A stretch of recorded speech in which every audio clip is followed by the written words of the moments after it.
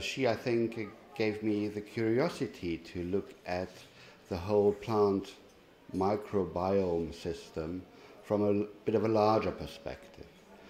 And that really got our curiosity going, and we had some good success, good progress we made, and some of that I would like to bring forward to you. My background, as I said, is more in molecular stuff, but in the field of biological nitrogen fixation during my PhD and even during my postgraduate studies. So I'll tell you a little bit about that, and I'll tell you first of all why this is so important, both for the developed as well as the developing world. And then I'll go on to tell you something about what the global efforts currently in research are to address this problem of why we are interested in biological nitrogen fixation, and how a number of different strategies we might think about how to improve things. And then I'll go a little bit in the detailed science of what we found. I think we've made a quite important discovery over the last 3 years, which we are chasing up. What I'll talk most about today from the scientific point of view. And so let's get going. I think I can forward this here. So the title is Exploring and Exploiting Biofertilizing Biofilms. And the novelty is in the biofilms. But let's give you some background. So this is my outline. I'll talk a little bit about the nitrogen crisis, the possible biotech solutions, the state of the art, with regards to bioengineering, enhanced diazotrophs, nitrogen-fixing biofilms, and the current challenges in the field. So we all know the world population is growing reasonably rapidly. It's supposed to be slowing down end of the century, but we are still looking at a rather high rate of fertility in many countries. India has gone down, which is good, but the population will grow, and people are usually hungry, so how can we feed them all? We know about this topic, and now we're stuck.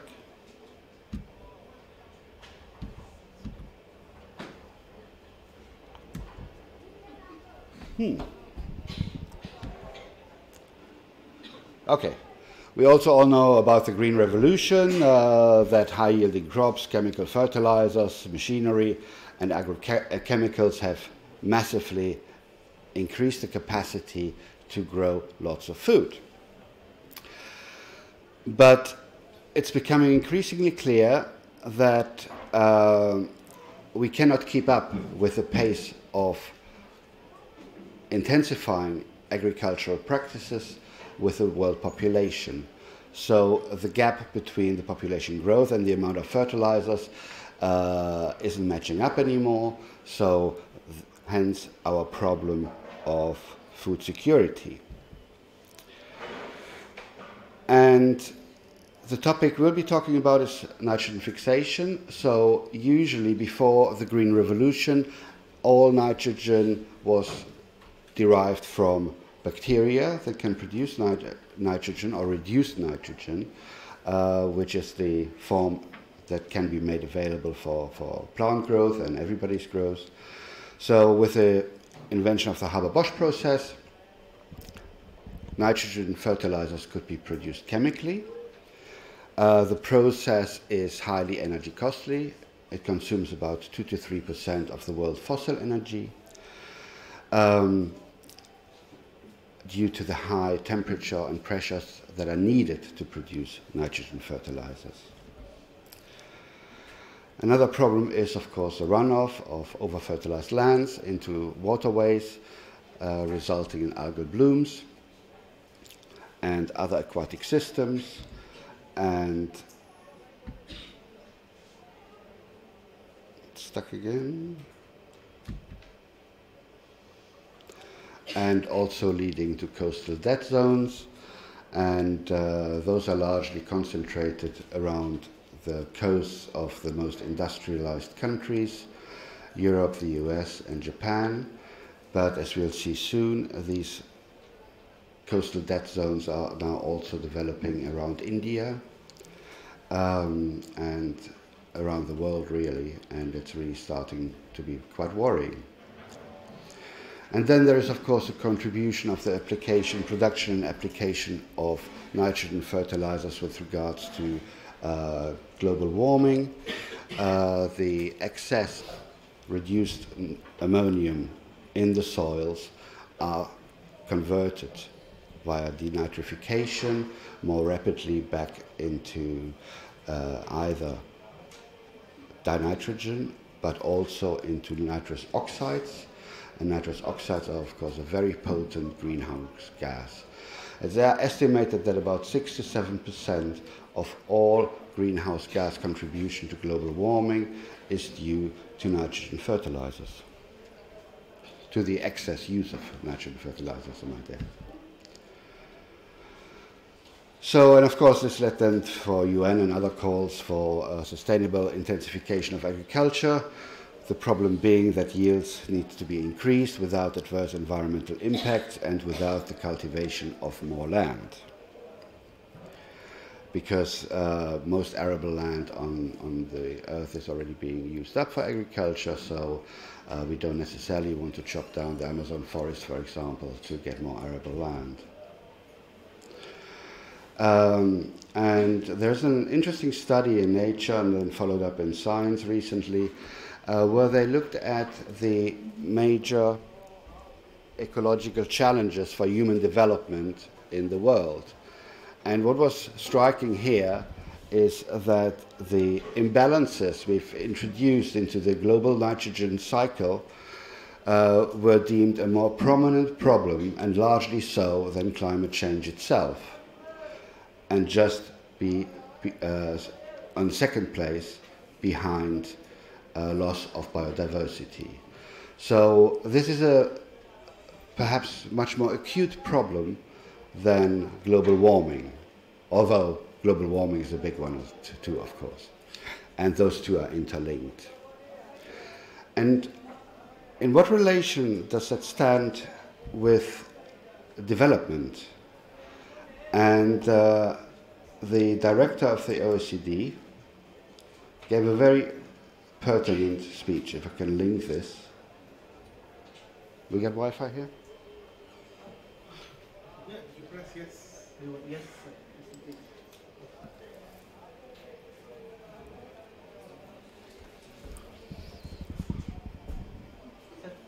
Continue. Second option.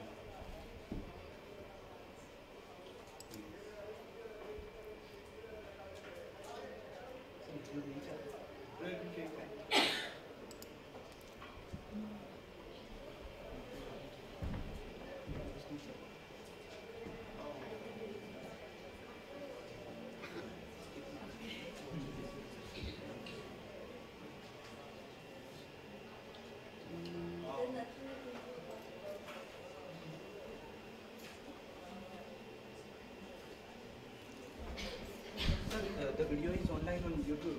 It's online on YouTube, yeah. I think, sir, YouTube is actually not supported as it is a social entertainment platform, so it is not supported on local networks. Oh, okay, okay. These are blocked. YouTube is blocked. University blocked this YouTube. Okay. We'll just skip it then. So the main message is that when you think about nitrous oxide, which is, or other particulate that forms due to over-fertilization of lands, of agricultural lands, the health cost in the developed world due to pollution resulting in respiratory problems, is estimated at $2 trillion per year. The health costs associated with overpollution, I mean, when you look, for example, in Delhi, you get a lot of smog and people are getting less healthy. In the developing world is considered to be $3 trillion per year. So that aspect alone, I think, justifies what we're trying to do, even though it's an enormous challenge. So what are the solutions to the nitrogen crisis? And I'm glad again to be here in Gujarat, because one of the most effective solutions would all to become more Indian and eat vegetarian. Much of the problems associated with nitrogen in the global cycle are associated with the production of meat. So if we all become vegetarian, then the world would be a much happier place, a better place, and I would be out of a job. But never mind. So what are the solutions with regards to biotechnology to the nitrogen crisis? And there are several leading strategies. So this is just to remind you what biological nitrogen fixation is. If you have biological nitrogen fixation, this is a legume. You can either use chemical fertilizers as on the left. You have a healthy, good growing plant. Then you can have synthetic, symbiotic nitrogen fixation in the middle. You have a healthy plant. And you don't have either, and then plants don't grow. So it's just to illustrate the importance of nitrogen for plant growth. Now, for most crops, we cannot have biological nitrogen fixation in symbiosis. It only works for a few select ones, like chickpea or other pulses, but not for wheat, barley, rice, corn, and all the others, staple crops. So the biology of, which one is, oh, this one's working. So with regards to the ecology of biological nitrogen fixation systems, we distinguished three different ones. So either the one I've just showed you, where rhizobia go into very intimate symbiosis with the plant system, and this is believed to be the most efficient biological nitrogen fixation on the planet. Then we have the second one, where the bacteria associate, usually with the outside of the plant root, where the bacteria represented in red dots will fix nitrogen, and some of that nitrogen is believed or will then benefit the plant growth. And then we have the third one, which are the free living ones, where bacteria just do it for themselves. Basically, they have this trait in order to produce their own biomass. And it's also supposed to enrich the soil somewhat for plant growth. So what are the main strategies? One is to engineer the plants. For example, on the left-hand side, current efforts concentrate to transfer nitrogen fixing capacity into plant chloroplasts or mitochondria. And this type of research is mainly led by Luis Rubio in Madrid. And I must say they're making very good progress. They've shown that they can express some of the nitrogenase genes in the mitochondria, and they seem to be functional. But it's still a long way to go. The second major strategy is to engineer plants to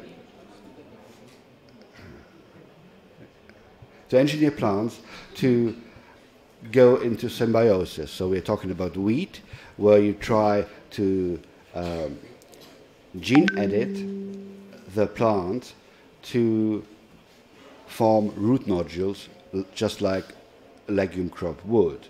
And that is mainly led by Giles Aldroyd in Cambridge. And then there is about technology approach that looks at the bacteria and not at the plant. And here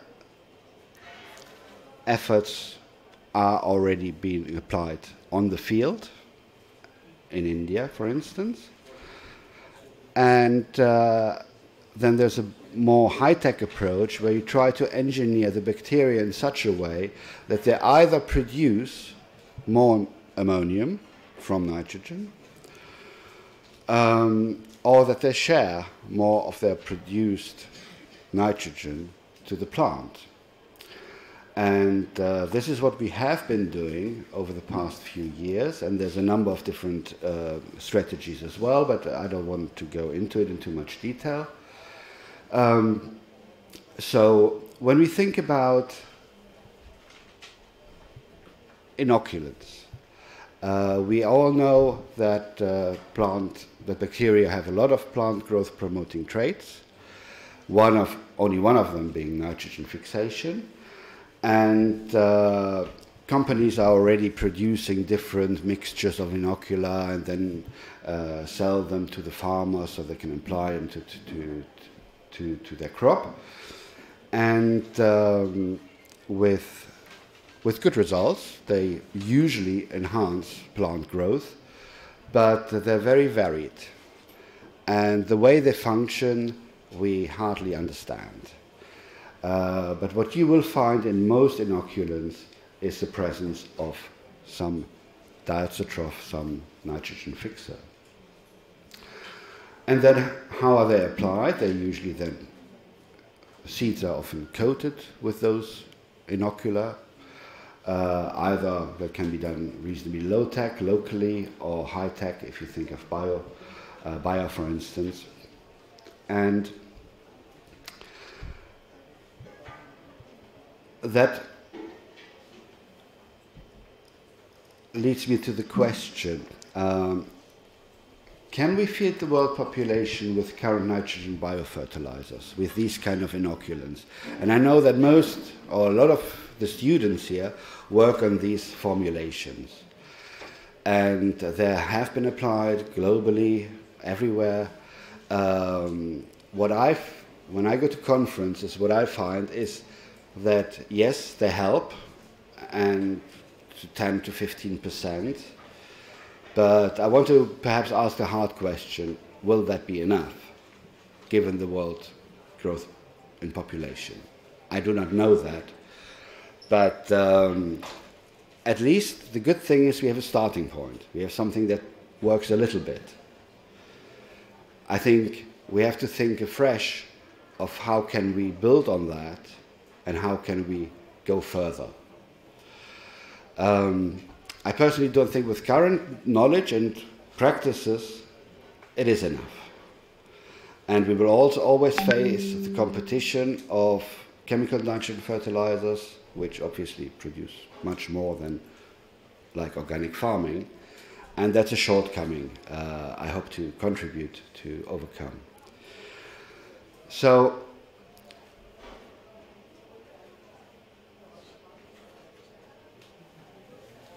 the challenges in that regard seems to me to make the diazotrophs either more efficient biofertilizers. One of the challenges that until now was seen as a major challenge is the oxygen, because most nitrogen-fixing organisms cannot fix nitrogen under ambient oxygen. And another one is if you apply those formulations onto the seed or onto the soil, they usually face fierce competition. How can we make them stay longer on the root? How can we make them beneficial longer, hopefully over an entire crop cycle? So just a diagram to show the two major nitrogen processes occurring in the cell. One in the diazotrophic cell, one is nitrogen fixation, so that determines the rate by which atmospheric nitrogen is converted by reduction into ammonia, we all depend on. And then there's a second factor, it's the consumption rate, because diazotrophs do that in order to grow. So that is the rate by which ammonium is then assimilated into biomass. So one idea is, of course, and it's an old idea, if you could either need to increase the production rate, or you have to reduce the consumption rate if you want to produce surplus ammonium that could then be given to the plant. It's a really simple idea, and there's a lot of papers out there who have, for example, shown that if you reduce the rate of nitrogen assimilation, that your bacteria will excrete ammonium, or if you overexpress the genes coding for the nitrogenase, then you will also produce surplus ammonium. So a few years ago, we were building on this concept and wanted to apply some synthetic biology approaches to tune this economy, if you like. And let me start on the right bottom where it says nitrogenase. So we know the reaction it catalyzes. Oxygen destroys the nitrogenase. But when the ammonium that is being produced is then readily fed into this nitrogen assimilation pathway via a few intermediates. So it takes the Krebs cycle intermediate alpha-ketoglutarate. It then emanates it into glutamate and then into glutamine. And the amount of glutamine in relation to the amount of alpha-ketoglutarate will then feed into this regulatory cycle, whereby nitrogen assimilation is first turned on. So if a cell experiences nitrogen deficiency, it will start to switch on genes in nitrogen assimilation. The idea is that it increases the rate or the efficiency of the nitrogen that is available into growth, into biomass formation. And then if that fails, at a later stage, they will start to produce a nitrogenase, which is a very costly decision for the cells to make. About 30% of the total protein of a diazotropic cell can be the nitrogenase. That is simply because the nitrogenase is very inefficient and a slow enzyme. So you need a lot. And then you produce nitrogen again, and once you have enough, you stop via this regulatory circuit. And that is one of the problems, of course. If you want to apply nitrogen diazotrophs to the soil, there's a challenge with regards to, okay, if you also then fertilize it, your diazotroph will not do much because it's happy with its nitrogenase economy. So the idea was, how do we make the cells blind to their own nitrogen needs so we can coax them into producing, thinking we need some, and then produce some. That was a simple idea. This just shows you one example which I find highly, highly promising. That's from a different lab. That's from the Zusa lab in Brazil. They do fantastic work. So it's just to show you that in principle, the bacteria we're working with, the nitrogen fixers, they can have the capacity to produce most of the nitrogen that is needed for normal plant growth compared to a chemical fertilized plant, which you see here on the right, on the left. So the left plant is fertilized with ammonium, sufficient ammonium. And on the right, you see a mutant strain, which is deficient in nitrogen assimilation. So that strain can produce up to 70% of the maximum growth achieved using nitrogen fertilizers. And when you compare that to what you often see in the field, say 10%, 12% if you're lucky, of growth enhancements, it's not the biochemical deficiency of the diazotrophs that are limiting.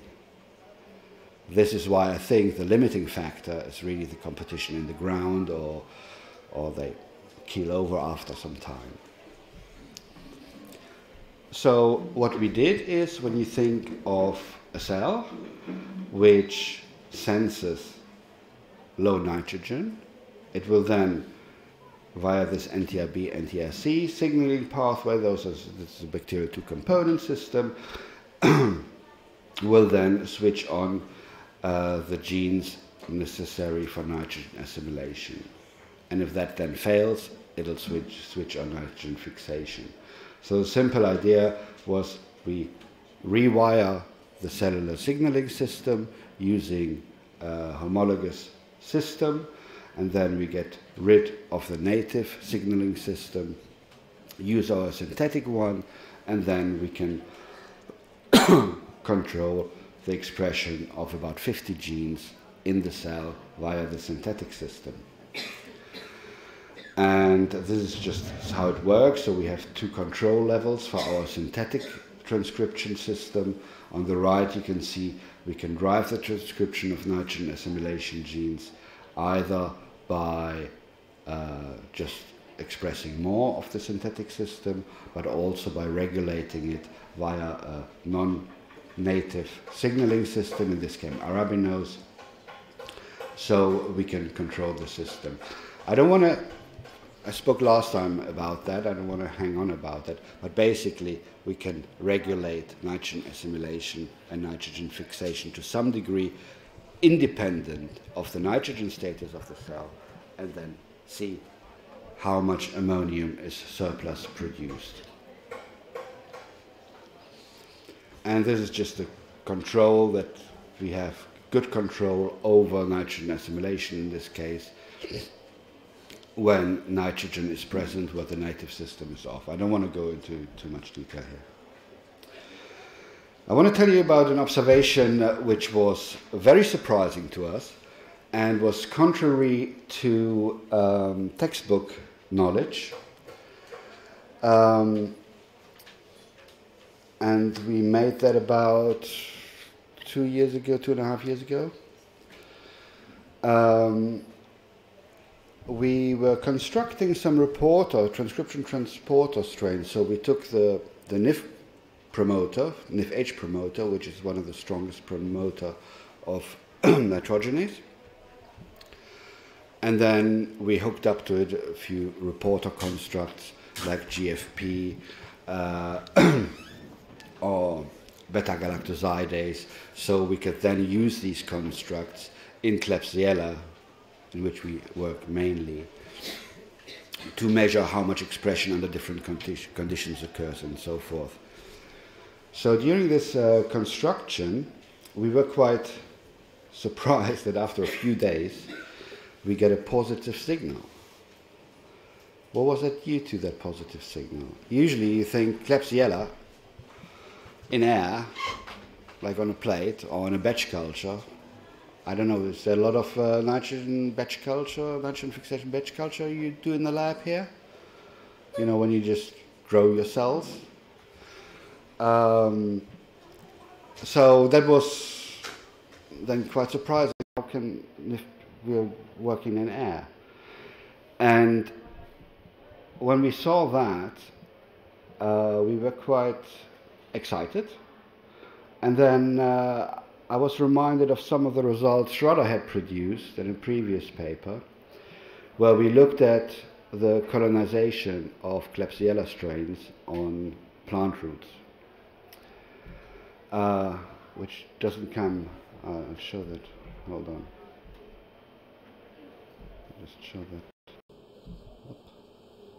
Yeah, I mean that's from a paper where we observed, so in red you have the plant roots, plant hairs and root hairs, and in green you have GFP tagged Klebsiella. So what was impressive here, you know, they seem to cluster around, and we often saw them on the root hair.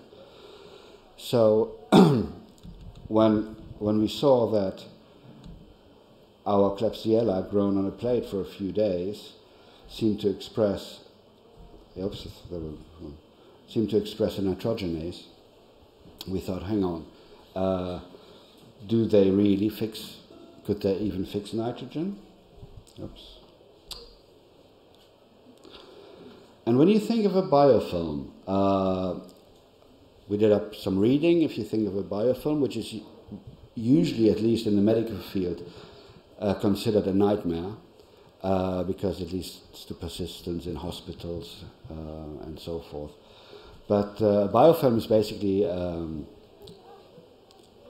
structured community of bacteria, often containing a lot of different bacteria.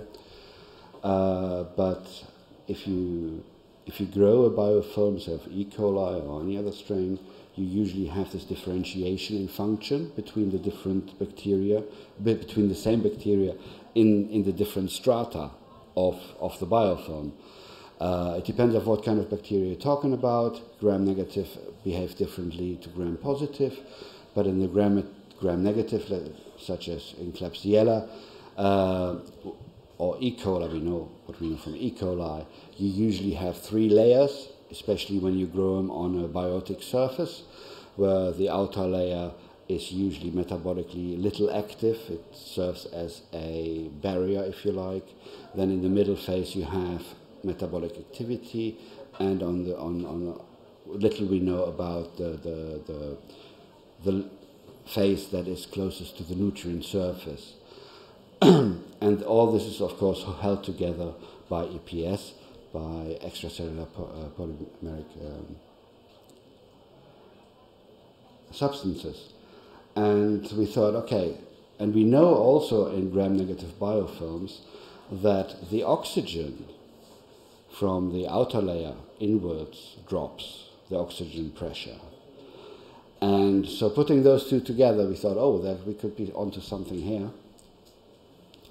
So here we measured directly the acetylene reduction of a biofilm.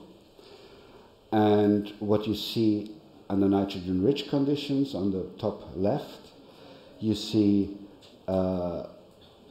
we have no acetylene reduction at all. Acetylene reduction measures the activity of the nitrogenase in a cell. However, under nitrogen-poor conditions, we saw quite robust acetylene reduction. So these are biofilms. You just grow them on a plate, and then you do the acetylene reduction. You just have to do it, obviously, in an airtight container. And the same is shown again on the right. And while we have 2 strains, we work with M5A1, which is a model strain, laboratory strain, which isn't very good for nitrogen fixation, but people have been working with it for 30 or 40 years, so we stick to that, and the genetics is very well understood. And then we work with our superbug, SGM81. That's a strain that Schroeder brought to the lab, and we are very interested in. And as you can see, SGM is outperforming M5A1 by about 20 or so. So that was very promising indeed. This is basically showing the same, just using a transcription assay to show that the nitrogenase is being switched on. So you have the requirements for expressing the nitrogenase and nitrogenase activity. In this case, is really, it has to be poor on nitrogen. It won't happen under nitrogen-rich conditions, and this is what we need ultimately in order to make surplus-producing diazotrophs for agriculture. And in case of the biofilm, oxygen doesn't matter, and that is excellent news. This is just to confirm this a bit further. So on the left you see 2 panes. The top one is confocal microscopy of NIF expression in the biofilm. So if you think of a colony on a plate, it will grow into some kind of biofilm usually. You look at it from the top and you can see that in the middle there's a disc, the grey one here, which expresses the nitrogenase. Now the more interesting view is that from the side, where you have this grey or illuminated block in the middle of the biofilm. So it seems to be really both extremities of the biofilm, if you look through the Z-plane, that there is a middle layer which is highly active in reducing nitrogen to ammonia. And on the right you see a TOF-SIMS image along the Z-plane. So TOF-SIMS is a mass spec-based methodology where you ionize your sample, and then you measure how much nitrogen or what ions are present in that. And what we did here, we grew our biofilm first on 15N, so that all the nitrogen atoms in our bacteria are heavy labeled. And then we just put them into air. So any N14 that we can find in our sample will be from atmospheric nitrogen. It cannot be otherwise. So in doing so, we found that if we drill through our biofilm with our ion beam, going deeper and deeper into the biofilm, you can see that in the first part of our biofilm, the black line is at 0, and then as we go deeper, all of a sudden you see this burst in 14N, which indicates where nitrogen fixation occurs. So all that was to confirm that nitrogen fixation happens in biofilms. And that's not only important for the purposes we are looking at biological nitrogen fixation to enhance crop growth. It's of course also very important for the medical field, because often people think, why are medically important biofilms still growing in adverse environments? And for example, there's a lot of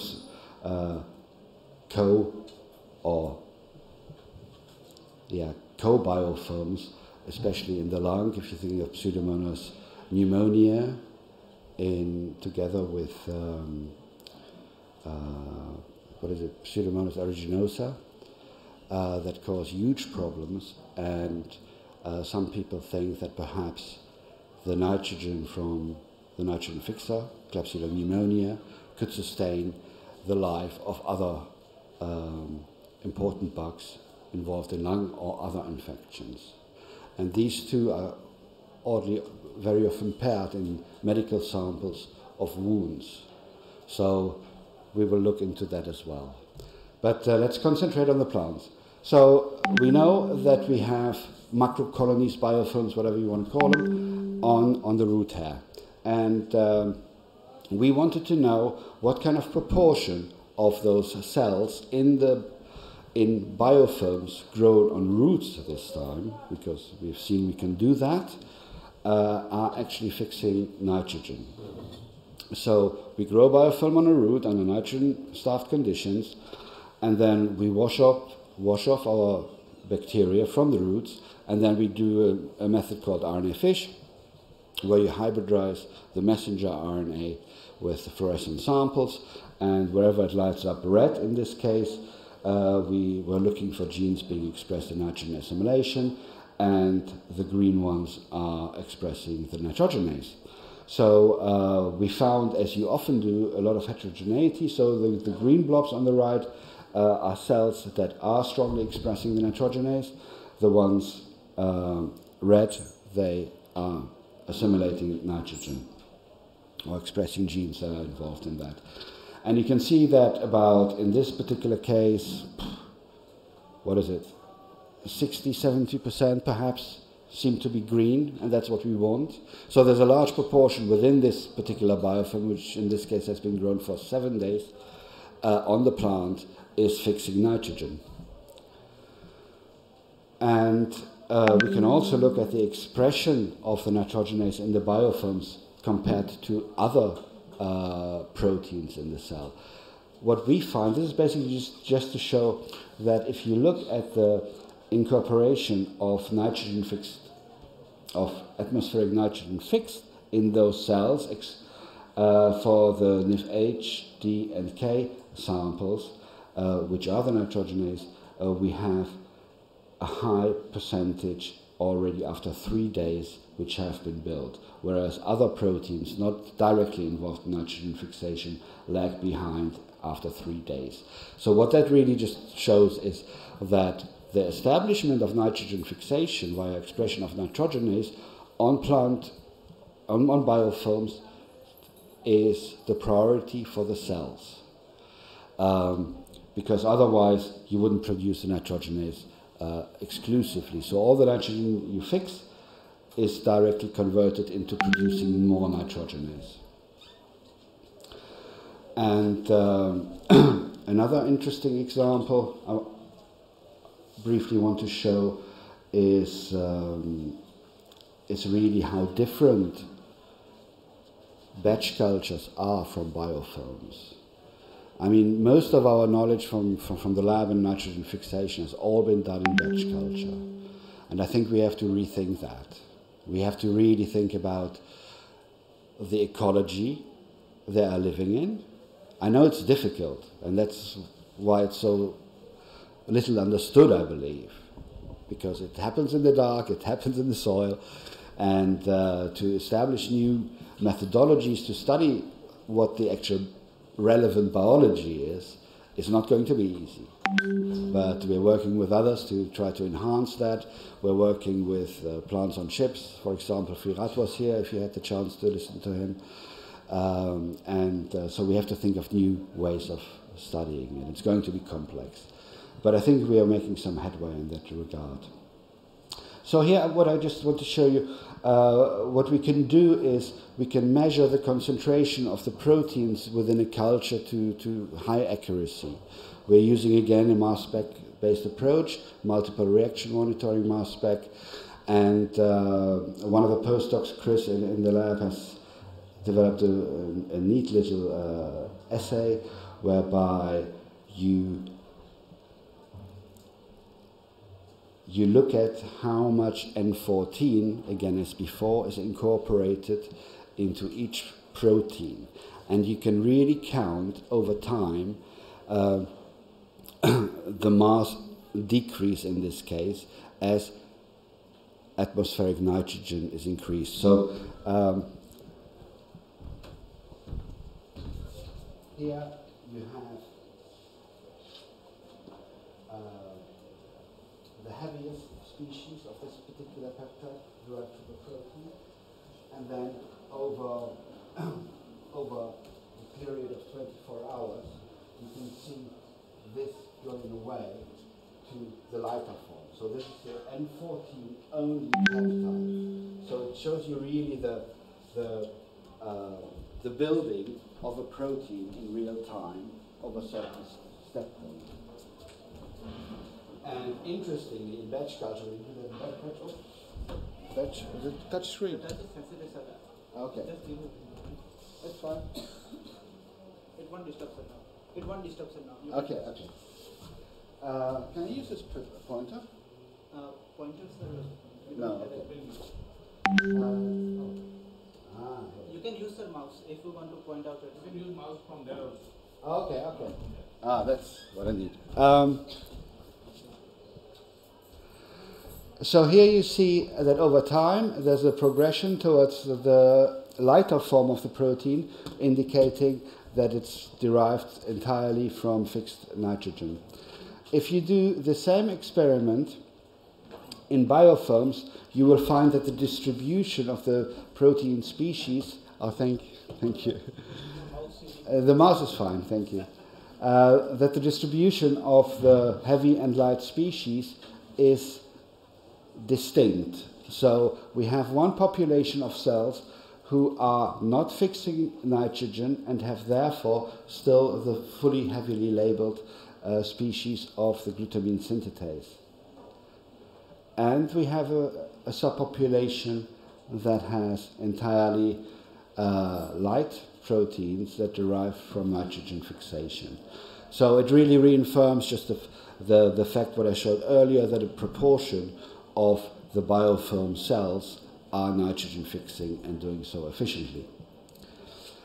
And what we're doing currently, we are looking at best biofilms that we can study and that hopefully will produce plant growth. We are looking at different plants and different crops. At the beginning, we were fiddling around with Arabidopsis, but it's, for this instance, it's a really yeah, it's really bad. But we're looking, for example, at wheat and barley and other things, and I think there's some promising results we've obtained there as well. And I think Sheetal will perhaps talk a little bit about that tomorrow. And that's really just to summarize what we're currently chasing up. So we're concentrating on biofilm. We've made the proof of principle that it works, that we have a new biology of nitrogen fixation to look at, and we are trying out how we can exploit that for sustained biofertilization in the crops. And I think this is just to thank the people who were involved in the project. Obviously Shraddha was here. I don't have a picture from Sheetal, but you can look at her in life. Then Christoph Wade, a long-time postdoc in the lab, excellent bloke, doing fantastic work. We also do other things like systems, integrative systems biology, where we look at the heterogeneity of nitrogen fixation with Rowan. And this is a very talented PhD. We currently have Tufal, who was in the lab for a couple of years but has now sadly left. He's from India, and my mentor and former head of department, Martin Buck. Thank you.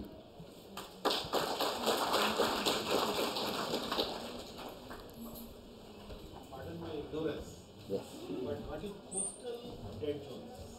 Coastal dead zones, you would have seen it's basically if you over-fertilize the lands, think about the Midwest in the US. Then it rains, it washes off into the river, and then into the coastal zones. And what happens then is the process of eutrophication. So you over-fertilize the seawater, which then first leads to, say, algal bloom, so they love it, and you get lots of nitrogen, you can grow like crazy. By doing so, they consume all the oxygen in the coastal zones, and then often what you have millions of dead fish washing up, because it's then the oxygen, and then basically the whole local fisheries are dead. You said which part of the Indian coast is being affected? It was in the video. I can't pinpoint it, but I'll get it to you. Okay. Because it's in the OECD got the data. Because what I feel all over the eastern part we have a lot of mangroves. A lot of mangroves. Yes. So which we hope could survive. Should. Yes. Help us. Yes. But on the western coast I'm not sure what kind of work. Well, India is a bit luckier because it, in the sense that it can't afford so many natural fertilizers. But they are developing. And they're developing quite fast. I'll get you the OECD video. You can give us a link.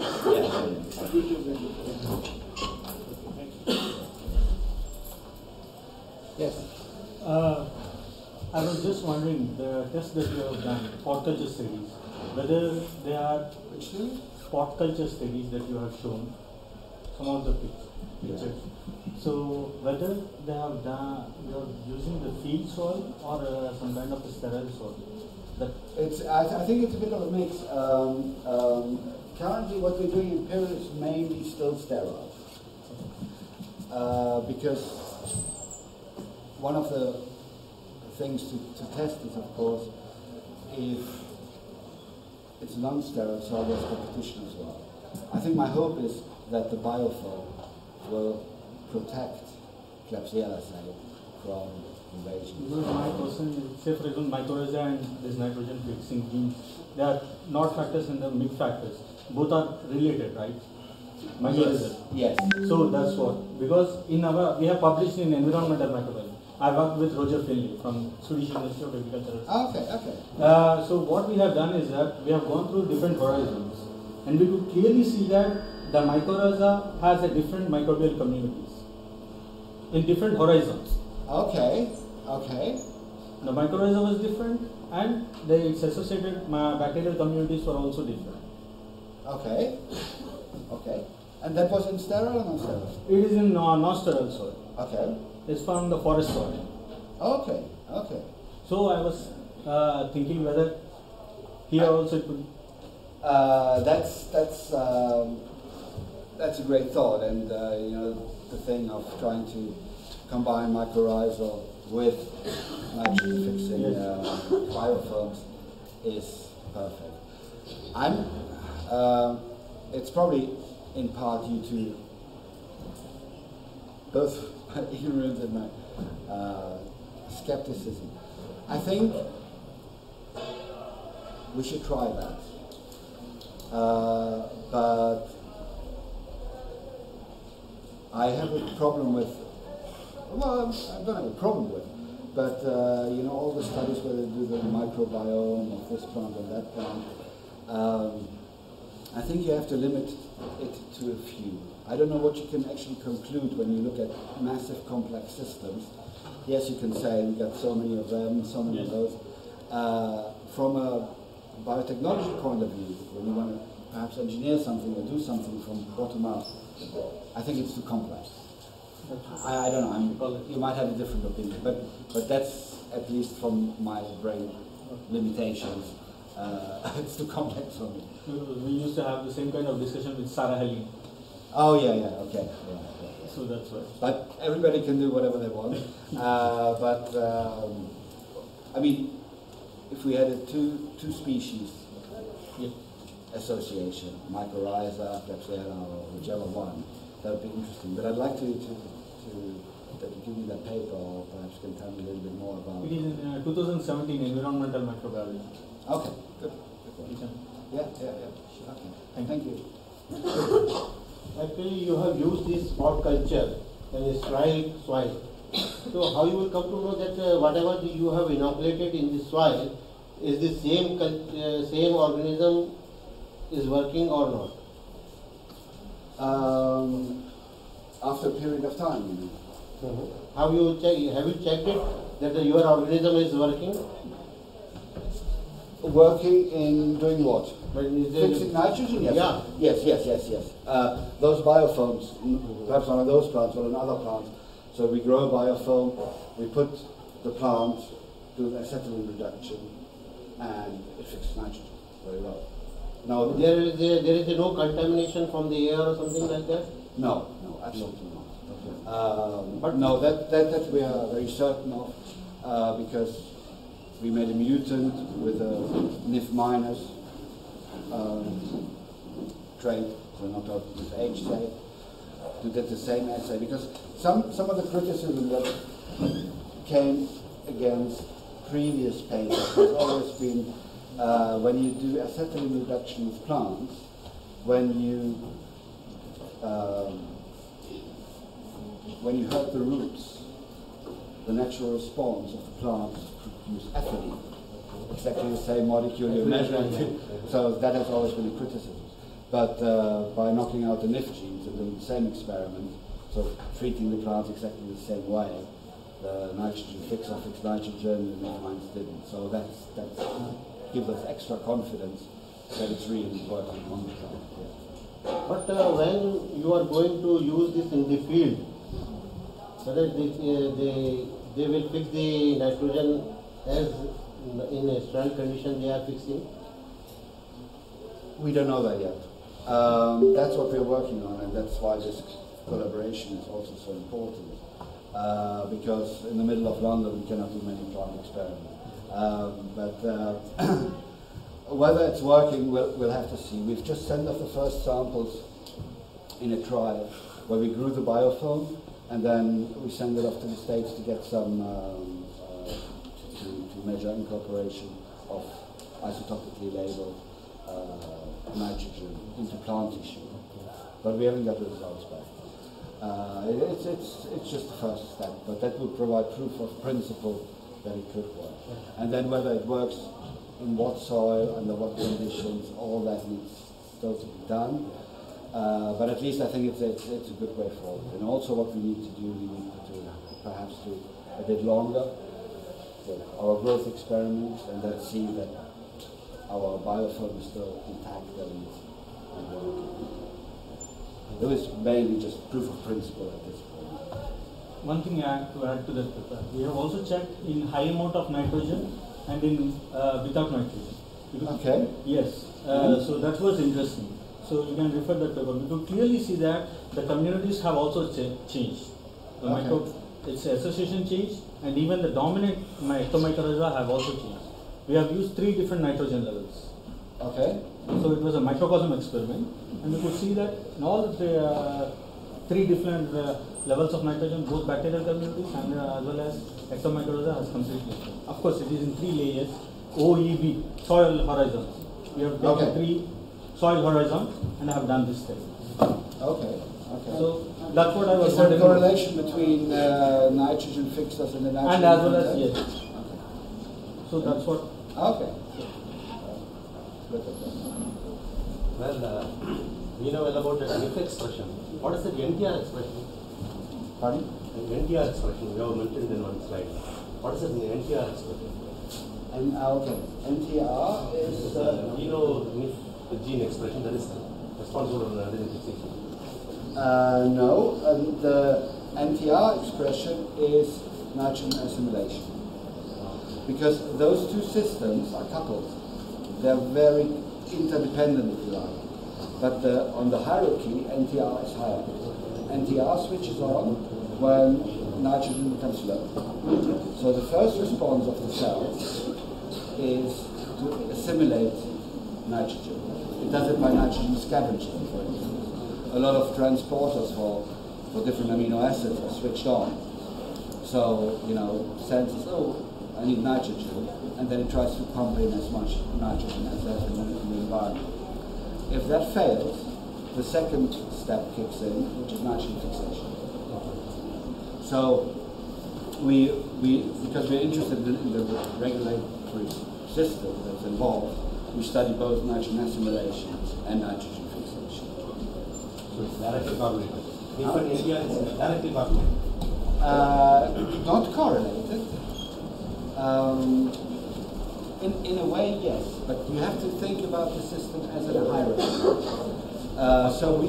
Because on the RNA fish experiment, we saw that some cells, they were assimilating nitrogen, the red dots, whereas some were only fixing. I think that's really, with regards to the decision making within the cell, at the beginning you do only assimilation. It's not costly. And if that fails, you fix. But you don't assimilate. So they are definitely linked with regards to their regulation on several levels, but they do not necessarily correlate. At one point, yes, I would probably think you would always have first assimilation and then fixation.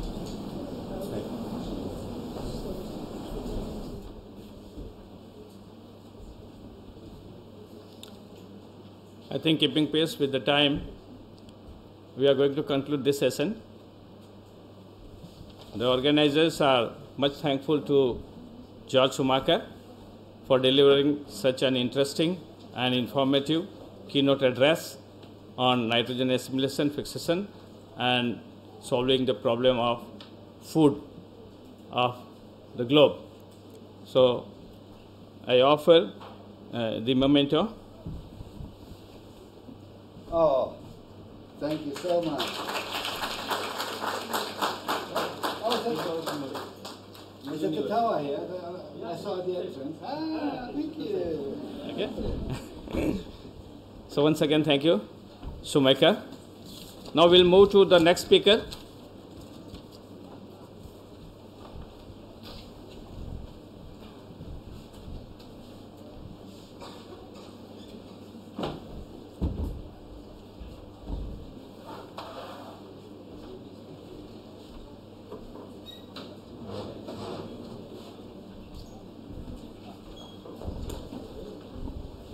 let me welcome Professor Anil Prakash sir.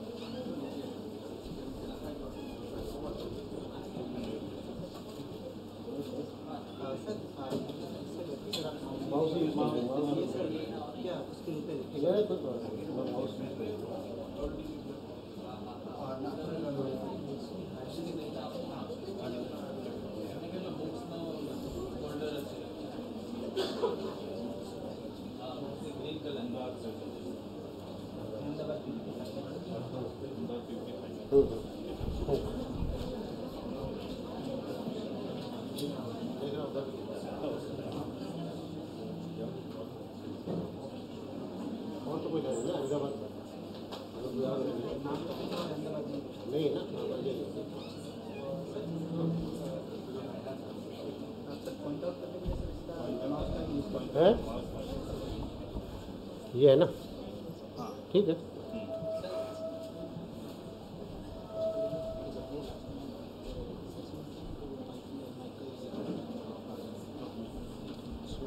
To the mic because it is online, so this mic will So let us welcome Professor Anil Prakash. Professor Anil Prakash is a former Dean Faculty of Life Sciences and Head Department of Microbiology, Biotechnology University, Bhopal. He is ex-Director, Department of Pharmacy.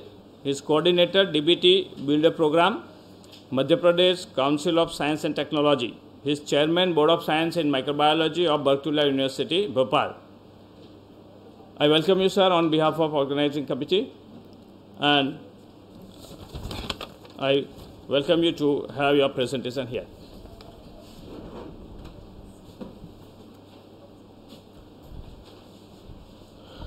Now I think it's good afternoon to all of you. So, after very informative and lecture of Dr. George on nitrogen fixation and regarding the how to combat with the food.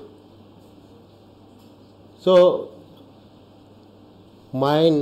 today's lecture is also related with some about the how to, because to increase the productivity, because as we know very well that nowadays is climate change is very having some impact on our cropping system. So in that way I have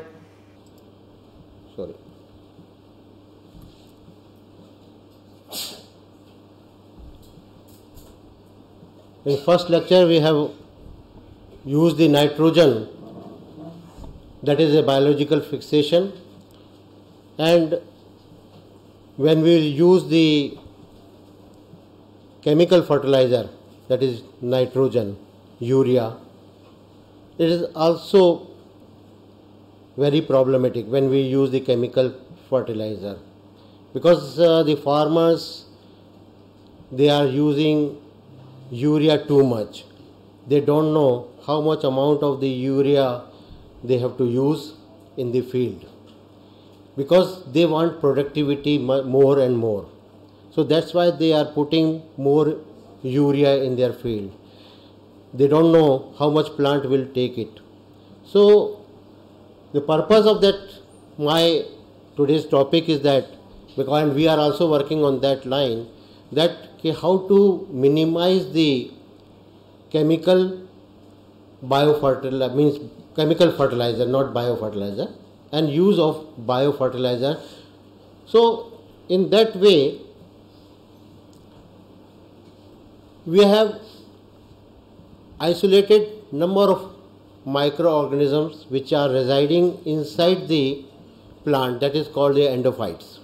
There are so many endophytes we have isolated particularly from the medicinal plants and also from the rhizospheric soil of the soybean and wheat and other crops. So in that case we have isolated number of microorganisms and we scrutinize, we can screen them. For the purpose of that they are showing some plant growth promoting properties like an indole acetic acid, phosphate solubilization and so on. So on the basis of that, and particularly also we are looking for the biocontrol point of view, because with these microorganisms, those who are producing some metabolites, they are also inhibiting the pathogens which are harming our crop system. So after this we have come to also know the stresses are also play an important role in that crop system, and there are definitely they adversely affect the growth of the crop,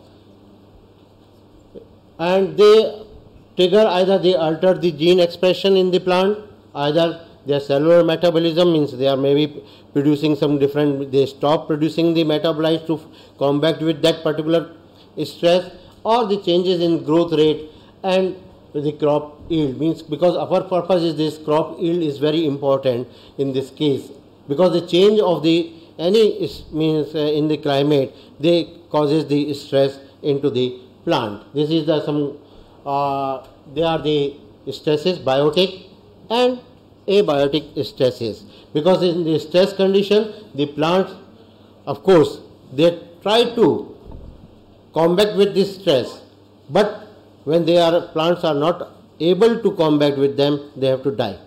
So there are some biotic stresses, means when any kind of disease comes, so they will causes the stress in the plant, and abiotic like in climate change and other things. About some environmental means, what are the stresses? I will talk about the abiotic stresses: the waterlogging, drought, high and low temperature, excessive soil salinity, inadequate minerals in soil, too much or too little light. Because all these stresses, they are affecting the growth of the plant and the productivity also. I will show you in my slides how they are affecting. Particularly, I will talk about on water logging system. So these are the different stresses which will create any problems in the plant. So in that particularly, if you see that sometimes it is severity is there, sometimes it is duration, and the number of number of exposure. So this will definitely harm the system of the plant in one way or another way. Either they are in the organelle levels or some other kind of stage development, and some other on the genotype level. So in that case, if it is in a severe or the plants is not able to fight out with these particular kind of things, so either they should develop the resistance or they have to die. So there are only two kinds: either they will resist or they will die. So in that case, we have to find out which one is our organism will help. Now this is about some plant response to the stress. I will just little bit I will tell you about that thing. There are different kind of stresses: temperature, flooding, drought, and salinity and light. they definitely give the stress to the plant. After giving the stress to the plant, that goes into the system, they will work, they identify the stress, they will with the help of the transmission, induction, or they communicate to the system how we will combat with that, and then the plant will act accordingly, and they try to the plant mechanism will allow to survive the plant, and sometimes when they are not, the leaf, yellowing of leaf is take place, sometimes means they will not, the growth of the plant will stop, and like that there are so many kinds of things. So we have to look into that matter.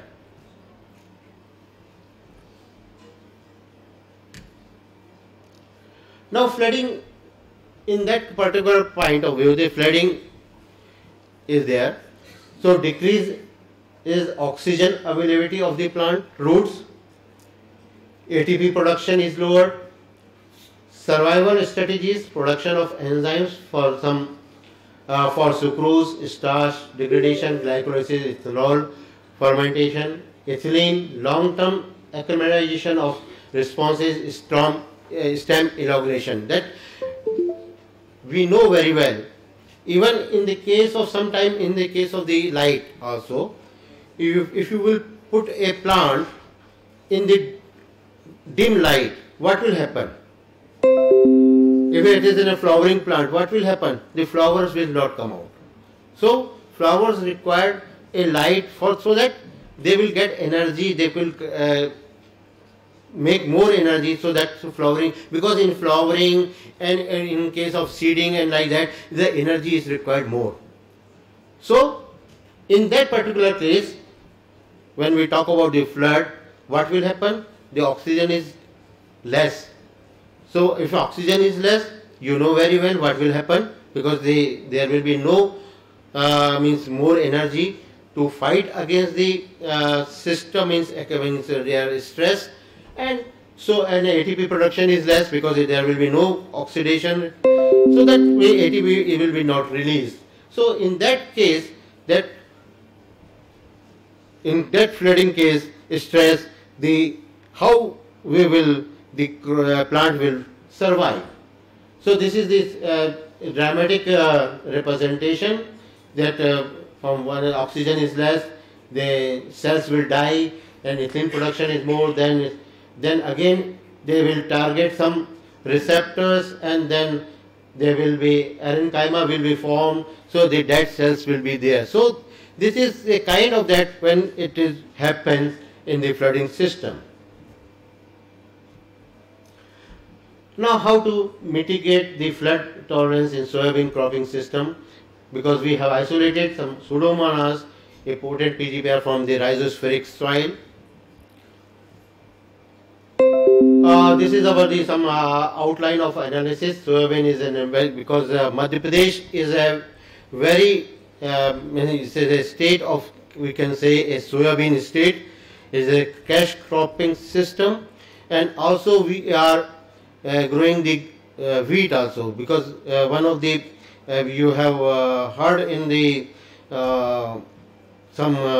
in the TV that बहुत अच्छा जो गेहूं का दाना है from Sihor, that is called what is called, it is which one? Do you remember? Gehu?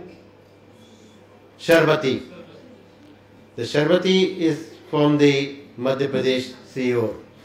That is a good variety of the wheat, and if you will eat it, that roti of that one, you will like it very much, because it is not very sweet, but you will like it. So both the soybean and wheat Madhya Pradesh is producing, and also the soybean, from last few years these farmers are facing the problem of the climate change. Last year there are too much rains was there, so means maximum I can say the fields were destroyed by this flooding system. So I am having some snaps of that particular study in that case. This is about all the, and how this PGPR that will definitely help in surviving of the crop. So in that field preparations we have, this is the our that we have taken the seed rate, that is about that, and the treatments we have used it means that control 100% biofertilizer, means that our pseudomonas, and 75% pseudomonas plus 25% fungicides, because the crop will be affected by some pathogens. So to avoid that one pathogens, we use the because these are the farmers practices. I am using that one. That is not mine one.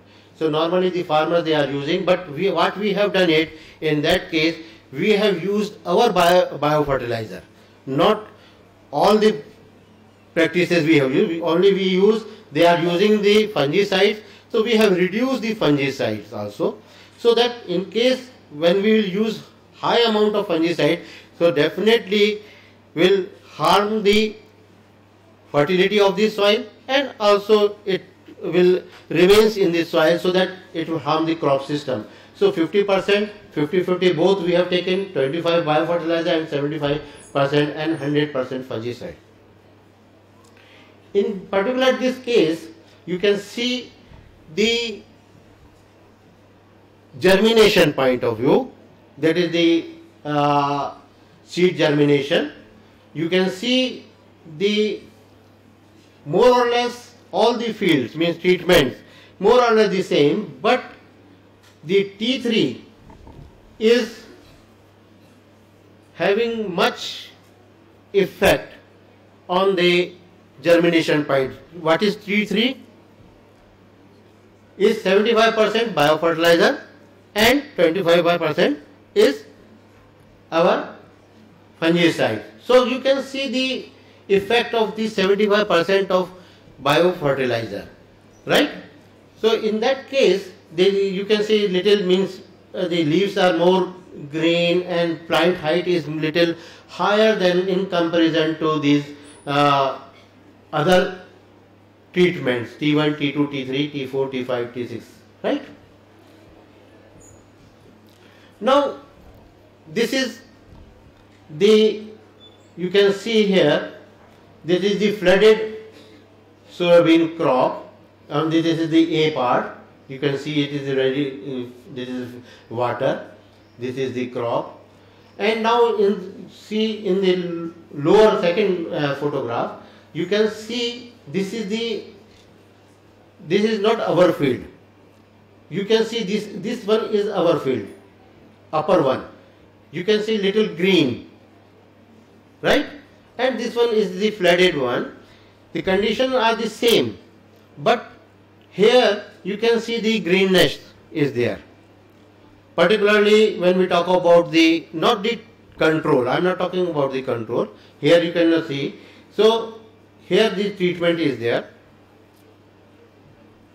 This is the T1 control after means harvesting stage.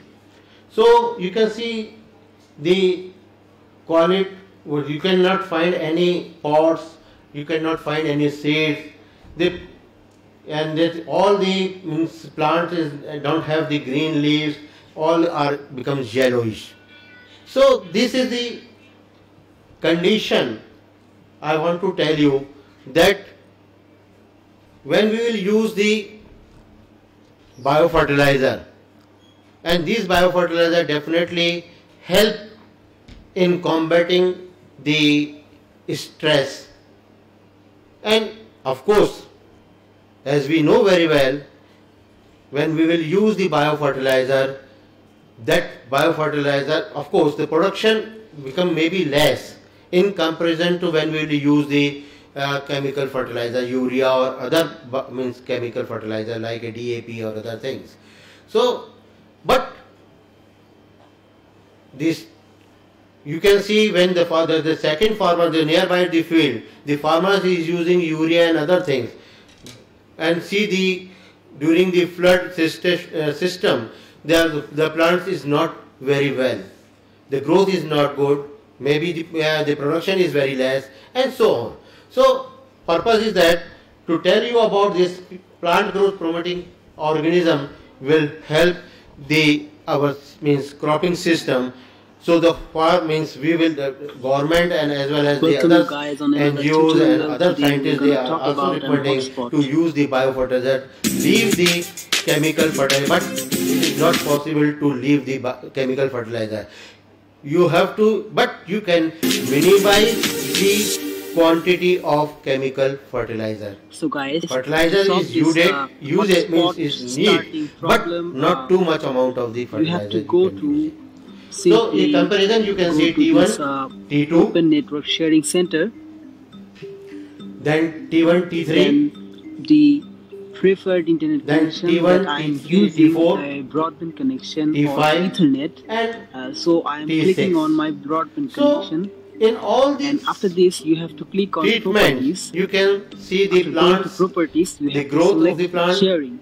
the After greenish clicking means on sharing they option, are very green, go and select very Lenovo good growth Easy you Plus will find out. hotspot and So check these are this some results button.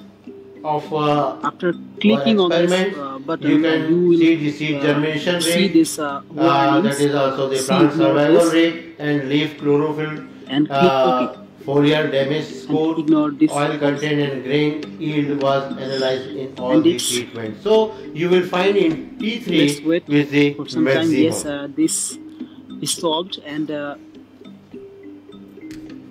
close this. Here also the Try T3 is very good. Start your In hotspot that, again. particularly in every aspect, Wait you will for some find time. the T3 is the good. But 1,000 grain weight is maximum in See, other comparison problem to solved, the other. and the warning has been solved. Normally, the hotspot we has been successfully after started. harvesting the 1,000 Thanks grain for weight, watching we this have video. to take it out. Please So on that subscribe to my basis, channel, we can share see and like that my the videos. production That's is why very that good way I or can not make more videos in comparison help to you the other. guys. Thanks a lot. Now the another experiment, that was the Pseudomonas. Now this one is the fungus we have used. That is, this fungus is also isolated from the medicinal plant, and it is we have done all the molecular identification. On that basis, it is we can say that this is a Telleromyces trichoespermus, and we have submitted this culture to that is a fungal culture collection, Pune. So this is our layout, what we have done it. In 1T1 is the absolute control, seed only coated with the talcum powder, no organism and other fertilizer, we have not used it. 100% RDF is recommended dose fertilizer farmers, recommended days of the farmer, and 100% organic fertilizer, farmyard manure. Then T4 is the only Telleromyces we have used, no farmyard manure, no recommended dose of the farmer.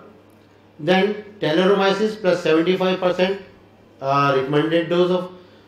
Then T6 is Telleromyces plus 75% organic farmyard manure. And then T7 is the Telleromyces plus 50% RDF and 50% farmyard manure. This is our design. We have made the design of the field experiment. You can see that is the different stages. You can see the T1 R1, then other here you can see the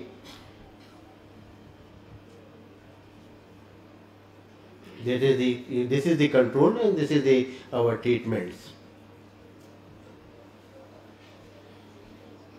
So by these observations, you can flowering after flowering stage, you can just see this is for person. So you can see the growth and the how these are flowering and other things. It is very good in particularly our treatment. So this is the pods in after 60 days and 80 days in T6 teluromyces plus organic fertilizer. So you can see the size and of the pods, number of the pods, so that by this you can easily visualize the treatment very well, how this our biofertilizer is working on. That is our plant population, means you can see easily this T4 and T6 are the giving very good results. Germination in all the treatments, you can see the T4 and T6, of course it is good, you can find. And the plant height in T4 and T6, you can see the height of the plant is maximum.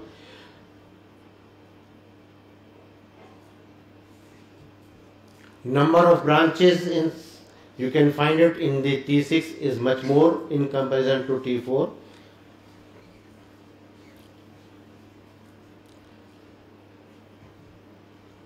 Pods number in soybean, you will see that in number is this T6 is much more than T4 and then others.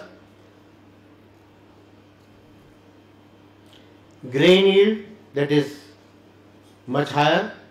Is there some by mistake it is there.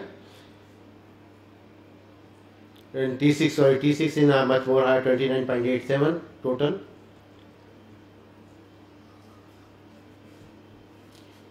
Straw yield is also good because the plant health is good you will find in biofertilizer experiments. There is also a bundle yield, there is a kg per plot, that is higher in the T6. So point is to show this particular thing is that because this is the last year experiments, not last year, sorry, few months back experiment, because rainy season is from the September to it is started, and number of rains was there in Madhya Pradesh and everywhere in whole India. So we got an opportunity to work on particularly stress condition and natural stress. Normally what we are doing in our lab, we will give the artificial stress to the plant. So we got an opportunity to work on this particular aspect and we got a good results. In that case, we can say that particularly these microorganisms, they are working well in nature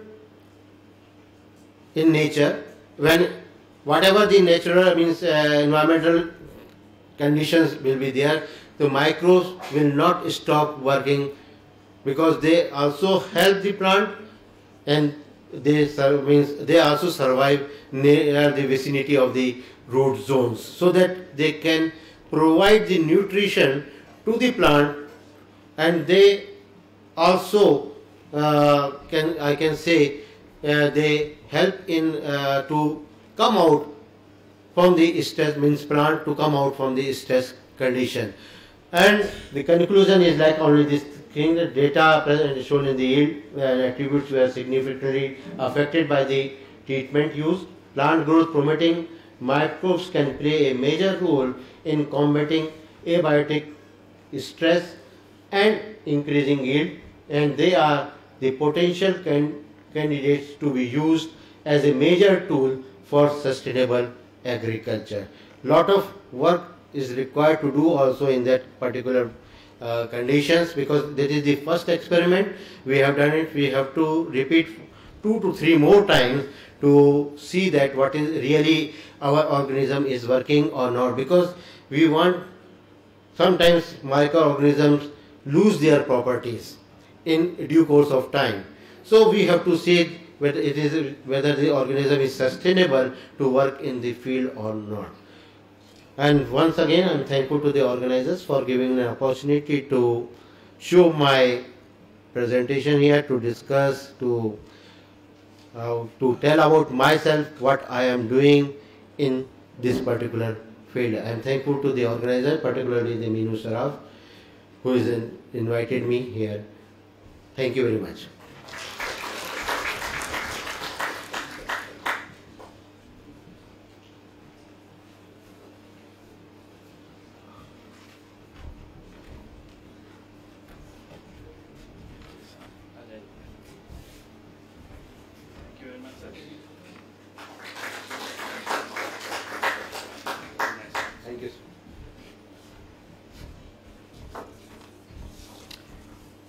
It was very nice discussion. If there is some questions, we can take few questions, no problem. Dr. Namita Jha, I'm working in the same field on BGPRS. It was very nice talk, sir. We really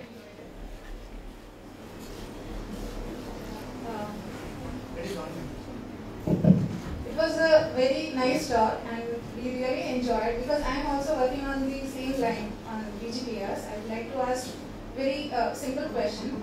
First question is did you give only seed application of your organism? Was it only seed application that you gave? Yeah, I wanted to see the application, how it is working in the field. Okay, so it was only the seeds were treated, or later on also the crops were? Yeah, only the seeds were treated. No, later on we have not given any input in the field. Okay. But this is also in our future practice, how we can, because normally in particular when we grow the wheat, so after some times, when after germination and after, I think after flowering, the farmers use the urea to give they broadcast the urea in the field. So instead of broadcasting the urea in the field, why not our culture will be broadcasted in the field, so that it will help the crop. Yeah, definitely, sir. And this was just a sort of suggestion, though you are much more. No, we are also on this. Because at different important stages, very Yeah. crucial stages of the plant, I think they should be sprayed or drip irrigation. Modes may be different, but they should be done. My second question is, after seed application, did you really check the establishment, colonization and establishment of your organism in the soil? No, Like, not yet. it We may are doing this. Okay. We are doing. Because it might be stimulating some other organisms which are residing in the rhizosphere. Definitely. And the effect that which you are able to observe might be the combined effect of all Yeah, those definitely, organisms. definitely.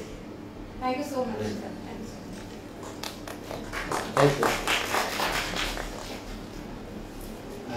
you. Yeah, a very nice talk.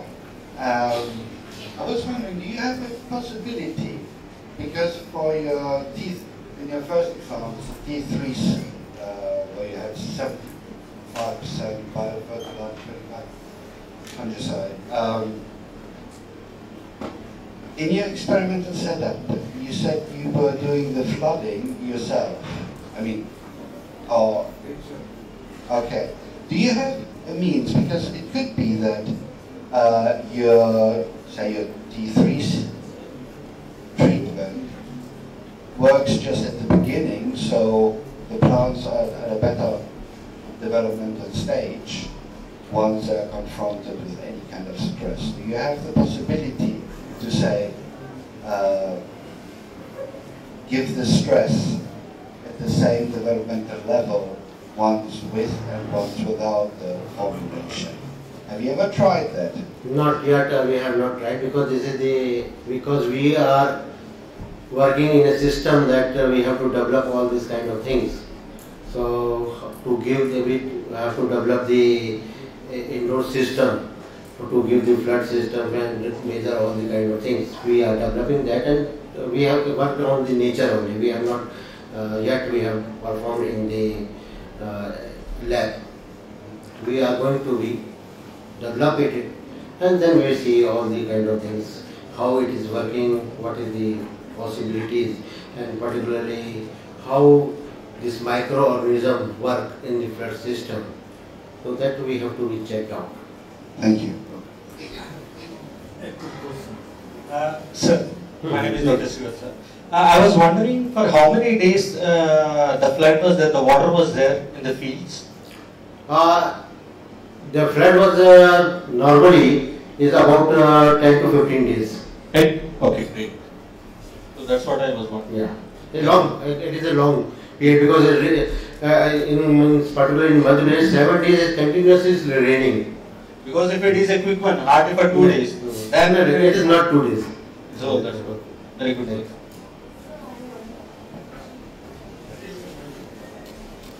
Myself, Amrita, close to my religious background. So I have more authenticity because I am coming from agriculture university. I feel so happy to know that most of the conventional universities are doing work on agriculture. Things going on like that, we don't have any work.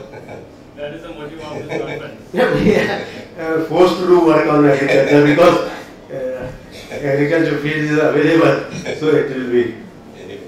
Another thing is that whenever you go for this type of experiments, soybean with biofertilizer, you should apply rhizobium as a basic thing because that is go hand in hand. You shouldn't avoid that rhizobium. Whenever you go any type of treatment, it should be there because it's a recommendation. Yeah. So it has to be added in your treatment. Okay. That is very important. Thank you. And we have soybean specific rhizobium right now. Okay. In all the department. You can get it and you have to add in your treatment schedule. Okay. That is very important. Okay, thank you. Yeah. Definitely we will use it. Oh. As a Myself, Dr. Harsha Soni. I have a different type of question, sir, which I am facing when I am actually working in the field. We do all these things, or we can apply biofertilizers, but how do we deal with infestations of insects? Because infestation is also a problem. Insects do come and damage the crops. So our experimental sector is also doing, and all this means application of biofertilizers and the concept also goes, it doesn't actually suffice the experiment. So is there any way how we can deal with insecticides? Organic farming, when we practice organic farming, infestation was a problem with me. Vegetables and fruits, so we never got enough productivity to justify the cost. So this was a problem with what I faced in the field. Regarding that, because we have not saw any means this kind, because we are not working on the insect. But I am also thinking of that to work on this insect, because insect attack is also a stress to the plant. Natural. And particularly this Tendromyces trichospermus is an endopathogenic fungi, and I will use this particular kind of organism and see because we at present in Bhopal means particularly we don't have a person who is working on insect, so we have to go somewhere else. So if somebody is interested to work on that, I can provide the culture, because in providing the culture is not a big, because I am also not going to patent that culture. Just because if I will patent, it will not reach to the farmers. So my purpose that my organism should reach to the laymen also, laymen's farmers, so they can use it in a better manner. If they will purchase it, then the things will be different. So my point is that if somebody wants to work at, only I want, if they want, they acknowledge us, or if they don't, then don't. So only means if they want to work on it, they can work on it. There is no problem. Thank you, sir.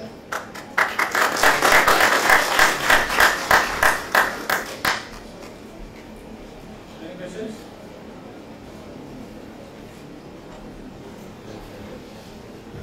Any? You want to ask anything? Okay, thank you.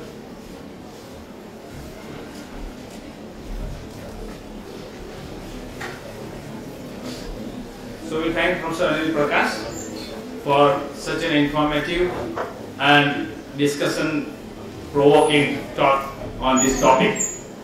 I would like to announce that for this kind of discussion and for brainstorming, tomorrow 12 to 1:30 we are keeping a discussion forum, and there all of us will meet together, will exchange the thoughts, and there we'll try to extract out something new where it can practice the agriculture for the betterment of mankind here in India. Thank you all. Now we are joining for lunch, and the second session will be after 1 hour.